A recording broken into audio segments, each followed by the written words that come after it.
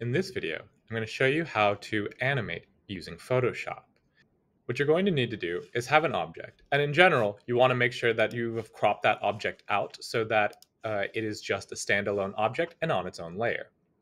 You're also going to want to make sure that that object is a smart object. If your object is rasterized, then come to convert to smart object.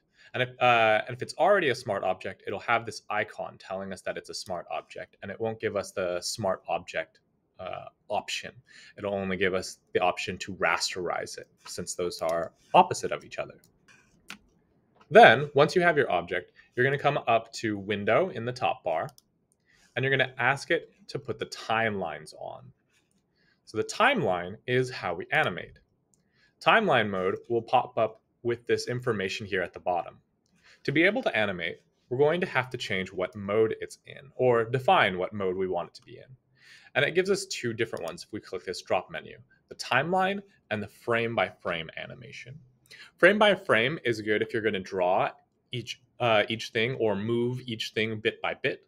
Video timeline is very good if you are going to use tweening actions, which are auto animation actions. And that's what we're going to use. So select video timeline and then click on this button, which doesn't really look like a button.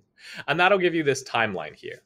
It shows at the top how many frames it's going by, 10 frames per second, 20 frames per second, 1 whole second, as well as what layer is existing and how long that layer is lasting for. Now, part of what we did was make sure that it is a smart object, so that when we come to the drop menu to that layer, we get our various options, and that'll allow us to set down keyframes so that we can animate between our keyframes. So our first thing that we want to do to make this move is we want to set down a keyframe for a transform. On the timeline marker, we're going to have it start at the beginning. I'm going to click the little stopwatch to set down a keyframe, and we can see that there is one keyframe there. Then I'm going to move the timeline marker somewhere further in this whole thing. And I think I want to add it to the very end.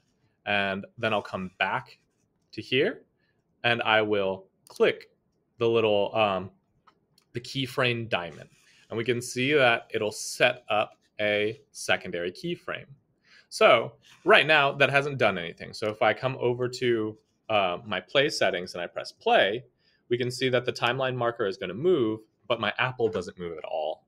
And sometimes that'll go really slow the first time. After the first time, it usually speeds up. And we can see down here that it's showing its frames per second. And it's at optimal frames per second, but it might go a little bit slower depending on the speed of your computer and how many layers you have. So I'm going to pause it since it's not doing anything. Now what we want to do is we want to alter what is happening between keyframe 1 and then keyframe 2. I'm going to move the timeline marker over to the second keyframe. I'm going to make sure that the marker is lines up with the keyframe. And then what I'm going to do is, since this is a smart object, it'll allow us to make changes without making changes to the initial file. And it says that we are adjusting via transform. So it'll animate between position A to position B if we use the transform tool. So I'm going to come up to edit, and I'm going to use free transform, but you can use whichever transform version that you want. I'm going to use free transform, and I'm going to move the apple over here. I'm going to press OK.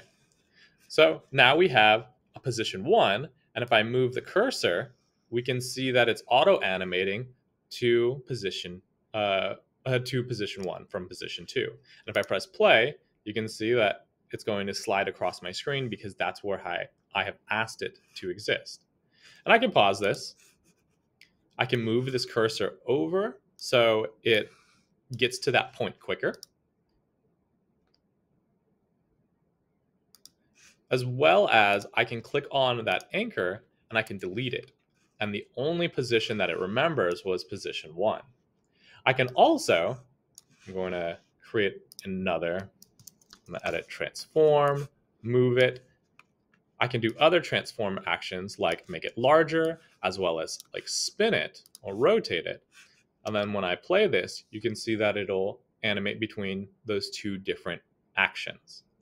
I can also come to somewhere in the middle or any other place that I want, and I can add another keyframe. And at that keyframe, I can maybe change up the positions, and it'll factor that into its different motions. So it's moving from position 1 to new position 2 to then position 3, which drastically changes. So that is how we use the timelines in the windows to animate, as well as using smart objects to auto animate using the tweening actions.